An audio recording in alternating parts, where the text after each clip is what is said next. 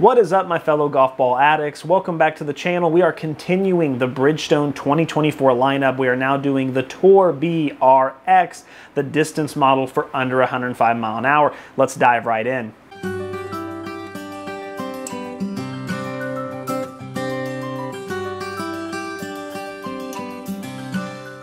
All right, so this is our second out of the Bridgestone lineup. We just got done doing the RXS, which of course is the more spinning model, more feel spinning model for under 105, and actually it did really well. You know, in the past I've tested Bridgestone balls, not really been super impressed with them. Not that they're bad, but they're just not great. You know, they don't stand out from the crowd like others do. But this was different. There was a lot of improvements made. The feel was phenomenal, 5 out of 5 feel. You know, the ball didn't spin maybe as much as I would like, and maybe it didn't rip off the club as much as I'd like. You know, there was a little bit of room for distance, but overall it was a solid 7 out of 10, 8 out of 10 performance. I really enjoyed it, and it is definitely one of the better tour balls I've tested. So now we move on to the distance model of that, which basically, you know, I don't know what the difference is, what the disparity is going to be between the two, but we are going to be using this review kind of as a direct comparison to the RXS because it's supposed to be the spinninger model. This one's supposed to be the more distance model. And so I do want to know, how big is that line? You know, is it this one's 10 yards further, but you get 0 spin? And, you know, is the other one 1,000 RPMs more, but you get less, you know, I want to know, like, how big is that disparity line? And so we're going to find out. So we'll go ahead and we'll go into the price point. Like I mentioned before, these are $49.99 a dozen. And, you know, for a tour golf ball, that may be on the cheaper side. But as far as, you know, just in the grand scheme of golf balls, it sucks. I mean, let's be honest. A lot of people on here do not want to spend $50 for a dozen of golf balls. And with great models like Legato, Wright & Ditson, Vice, you know, at $29.99, $34.99 for a dozen, it makes sense. You know what I mean? I know this is still one of the AAA players, but it just doesn't give it any value points because it's still expensive. That's a lot of money for golf balls. Let's go ahead and dive into the design. As I said before, I really like the Bridgestone B. It's iconic. I do think of a tire though when I see it, but hey, that's just, it comes with the territory. This one, as you can see, has the red number, which as of before in the last video I indicated the blue ones are usually their spinning models, the red ones are their distance models, so that makes sense there. Then you flip over on the side here, and I'm not a huge fan of this alignment tool. It just doesn't look very good, and frankly, it's not the design that bothers me. It's just the smallness of it. You know, up here, if you're looking over your ball, you just can't see it very well, and even when I was out there testing it on the putting green, this doesn't work. But Bridgestone has come out this year with this Mindset model. I'll show it there. And this is kind of something new. You know, I touched on it in the last video, but essentially this isn't even really an alignment tool. I know it kind of is. They want you to line your ball up with the arrow pointing, you know, like when you're putting. I don't think it works great for that, but what I do like is that it does kind of get you in the right mindset. This is really good for intermediate and beginner golfers, and some advanced as well, who just need to get their focus on the shot. And sometimes we all struggle with that. You know, this is designed, you put it down, you look at the red, hey, that's step 1, you know, find your target. Where are you trying to hit the ball? 2 is the yellow line, which of course is, you know, imagine the shot, imagine the ball going to that, and then focus on the green, which is focus on the ball. So makes sense. That is something everyone should be doing. I struggle at times with that, so it's really good, but it doesn't actually do anything for the alignment tool. But it's an interesting design. I like it. It did spark a couple other videos that are going to be coming out soon, like some tip videos, so that'll be neat.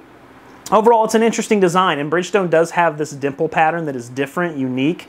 The holes are a little wider and they're more stamped in opposed to like curving in like a pond.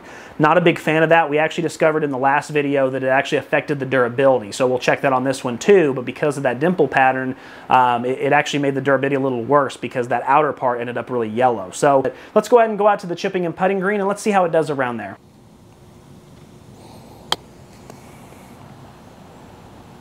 Not bad. Wasn't a pure hit. I kind of hit it off the bottom a little bit, but let's see if we can get a better one. So one thing I really like that Bridgestone has done here is that all their golf balls pretty much feel the same around chipping with the green. You know, I can't speak for full shots. I'm sure they're all different when it comes to that. But as far as around the green, chipping it, short chips, they all have this really buttery, soft feel. You know, they just seem to click, you know, a certain amount. It's not a heavy click, but it's just enough to let you know for feedback. And it doesn't matter which ball you get. So they've really provided a lot of consistency, and I like that a lot. All these names really confuse me, but the point is the ones that are designed to spin more are spinning more, and the ones for distance are spinning just a little less, but they're actually spinning a pretty ample amount. So let's go ahead and try to get one of these to go left. No, that's the first one I've had no left spin on. So just keep that in mind. I've had left spin with every other Bridgestone ball. I'm sorry if this ends up being the first one. Sorry to spoil it for you. But no left spin at all. So this is probably the least spinning model out of the 4. But let's validate that with a nice, thick, nasty cut. Yeah, no, I mean, definitely for sure. That was a really good strike when it came to a cut. I know I pulled it a little bit. I tend to do that on my nasty cuts.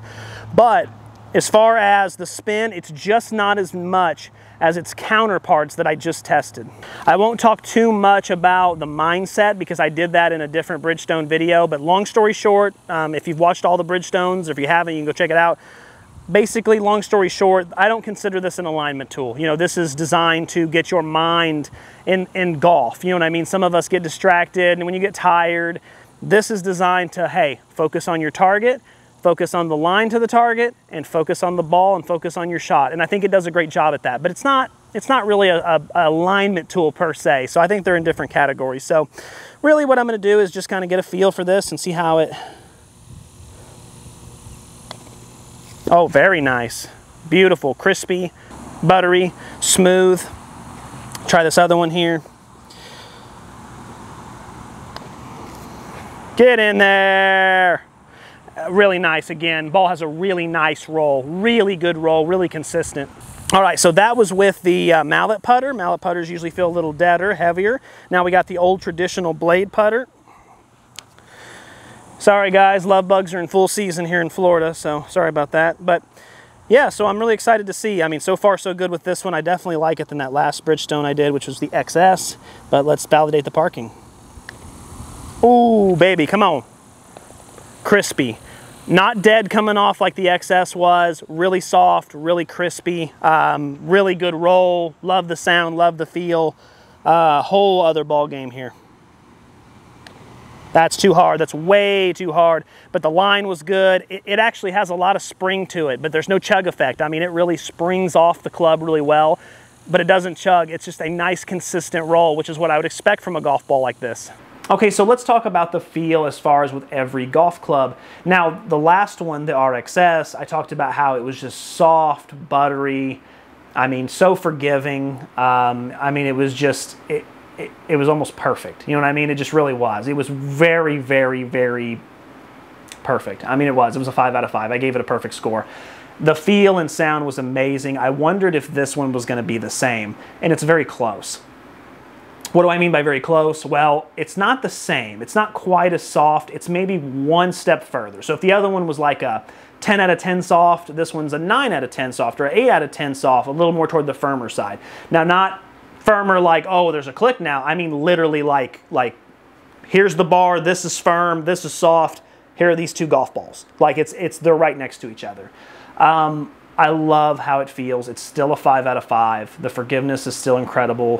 What I really like about this golf ball that sets it apart from its you know, brother essentially, is that this one has a little bit different of a sound, and it's a very addicting sound when you hit it. When you hit it pure, it kind of reminds me, the best way I could describe it to you is if you told me you're making a golf ball or golf movie, and like you said, hey, when they're hitting golf shots, I need a sound effect, you know, like the perfect golf shot, like how it's going to sound. That's what I would build. That's what it reminded me of. It was almost like watching a movie or seeing it on TV, like listening to that. Really incredible stuff. Again, I would say 5 out of 5 on sound, 5 out of 5 on feel. Bridgestone has outdone themselves with the feel, sound, forgiveness, everything of these golf balls. It kind of, I mean, you know, I always hold tour balls to a really high standard because they cost so much. So I always, you know, kind of am a little bit nitpicky. This is what I'm talking about when I say I'm nitpicky. This is the kind of stuff I'm looking for, is the devil's in the details, and that's what I'm looking for when you're charging me $50 a dozen. Bridgestone, really great job, seriously. So let's get into these numbers. Let's see how they are. Remember, this is the distance model. It's not supposed to have as much spin. The way you're going to see this is you're going to see the number on the left, which is this ball, the one we're testing, the RX. There'll be a slash, and then on the right there will be the Tour RXS, excuse me, which is a spinninger model, and that way we can kind of do a comparison here. So let's start with the 50-yard pitch. Looking at the backspin RPM, 7,249, whereas the RXS got 7,451. So that actually keeps it very, very close. Now, I will say that between the two, I noticed a little bit more consistency with the other one, whereas you know, 7,500, 7,400, 7,800. Oh, I mishit 1,6,500 RPM. This one was a little different. You know, I take out 5 or 6 of the worst shots. I usually hit 15. I'll get it down to 10. There was a couple 3,000 RPM, 4,000 RPM. So this one doesn't quite have the forgiveness on spin. You mishit this one a little bit, and instead of checking up by the hole, it might actually roll to the back a little bit, whereas the other one I didn't have that experience. But those numbers are very close. This one does have less spin, so far it is doing as advertised. So let's go ahead and get into the 9-iron now. We're looking at 1.33 on your smash factor, which the other ball was 1.35, so actually a little bit better on the other model. 139.5 compared to 142.9, so lost a little bit there. 140.6, 143.9, lost a little bit. 104.1, 106.3, 6262, and 6134. Again, less spin like it's supposed to, but I also lost a different distance, so we'll talk about that. And then 20.3 compared to 19.8, they launched pretty close.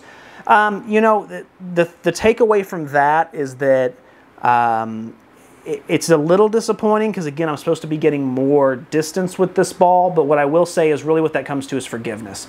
This golf ball still is a really forgiving golf ball, but it's not quite that 5 out of 5 forgiveness that the RXS was. It's like a 4 out of 5, and the difference between that was that on a couple missed hits, instead of only losing 5 yards, I lost 10. Still not bad, but now you can see that 3-yard difference. That's why the average out, it just wasn't as much. The same thing with the ball speed. So they're very close. You know, if I had to give you an honest opinion, I would say that when it comes to the 9-iron, you probably wouldn't notice a difference other than the sound and the feel a little bit. If you put a blindfold on, you might not even notice at all. It might be like the Pepsi challenge. You might actually get it wrong once or twice. So interesting there. Let's dive into the 7 here and keep it going. We have a smash factor of 1.38 compared to 1.39, 165.9 over 164, 168.3 over 166. So I gained distance with this ball finally. That's good. 117.5 compared to 116.7. Again, really good. 5,332 compared to 5,472. Again, I mean, I know these margins are really, really small, but yes, I did technically get less spin with it. And then 14.8 compared to 15.1. Again, you know, it's still doing as advertised, but boy, this is really, really close. And I almost wonder if that has a little bit to do with the fact that my swing speed now is around like 97 mile an hour with the driver, opposed to it used to be 93. You know, this is for under 105. We're getting close to that threshold. I think with this ball in particular, the driver was like 101 mile an hour. I was really ripping it. I was trying because I was getting some good numbers. But I do think that because we're closer to that line, I just don't think we're seeing a lot of difference between these golf balls. I think they're actually performing quite the same. It actually could be a little bit of an overcompression issue. Not much. I mean, we're talking bare minimum. We're talking basically overcompressing the last 5% of it just to kind of where there's no uniqueness anymore to either golf ball. You don't see that drastic spin difference or that drastic distance number because of that. We'll know more when we test the other 2 models, excuse me, but for now, this is kind of what we have to work with. They're very, very, very close. Getting into the 5 hybrid now, this is a chance for the ball to really shine. 1.43 for both, 188.8 compared to 191.9, so I lost distance. 193 compared to 197.9, 128.7 compared to 128.9, and then 4,602 compared to 3,863, and 13.1 compared to 12.9. So, okay, so the reason I lost distance was because the ball spun more. And now here's where we get into a discrepancy like this. Now you got to start looking at the balls and saying, okay, whose fault is this? Is this the RXS's fault? Is it not spinning enough? Is it this one? You know, it's tough because the golf balls are so close in comparison. I'll touch more on it in my conclusion and thoughts, but for now, that's pretty significant. I mean, I look to get around the 4,500 to 5,000 mark with my hybrid. That's like really good because I can stick a green. The fact that I got it with the non-spinning model and I got such a terrible number with the spinning model, it's a little concerning. I'm not exactly sure what's going on there, but let's keep diving in. Let's go to the driver. We have one more to do. 1.44 compared to 1.43, 229.5 compared to 222.3, 240.7. Hey, it's been a while since I hit 240. Nice. 233.6, 145.6 on your ball speed, which is phenomenal. Zoom, baby. 141.4, so I gained 4 miles per hour, and then 2,354 compared to 2,267. So that kind of tells me what I need to know right there at the end, and then 12 compared to 13.3. Boy, this ball did want to launch low. You know, again, kind of similar things here. I got more spin with the non-spinning ball, but I'm pretty sure I know why. We'll touch on it in a second. Let's go ahead and get into the durability before I give you my closing thoughts. I will say that it is better than the last one.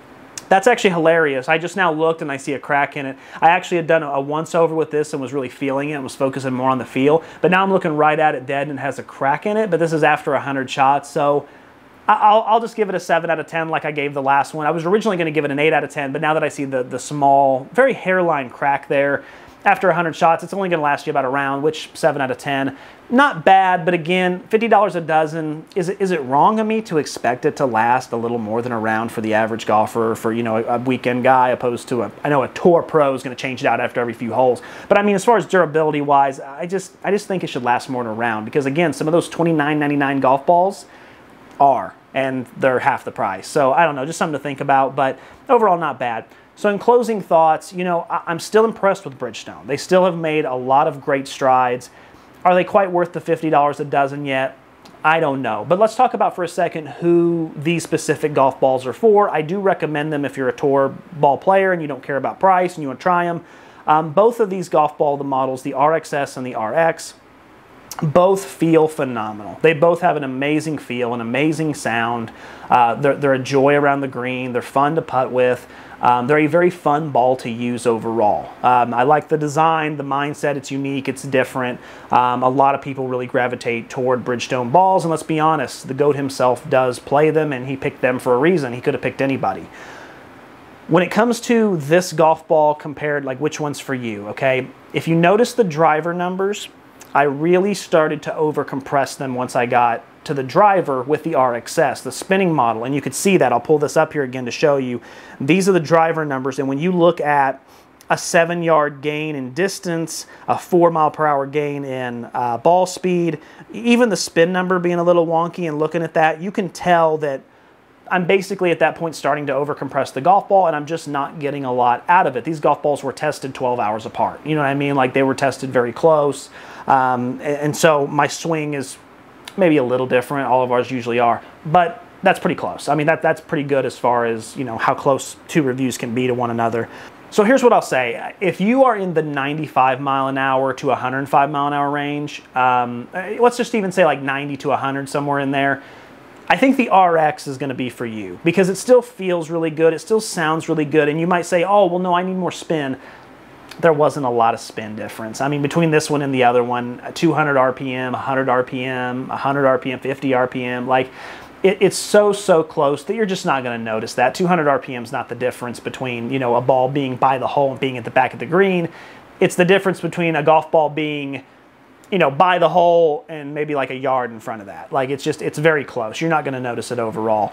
I think this golf ball will compress better. I think you'll get more distance off the driver with it. I think that's the way to go. Now, if you're below 90 mile per hour, say you're like a senior, but you used to be really good and you're still good, but you just don't have the swing speed to match it anymore, now I think you get into that RXS line. I think you get into it because it's extremely soft. It's extremely forgiving. You're going to be able to compress it even with an 85 mile an hour swing speed, which is awesome, and I think you'll get fantastic numbers with it. So that would be my recommendation. I think if you're anywhere in the 90s at all, I don't see really much of a need to go to the RXS. This golf ball pretty much does everything the RXS does, except has a little bit better of a sound in my opinion, and maybe doesn't have quite the forgiveness, but I mean, we're splitting hairs.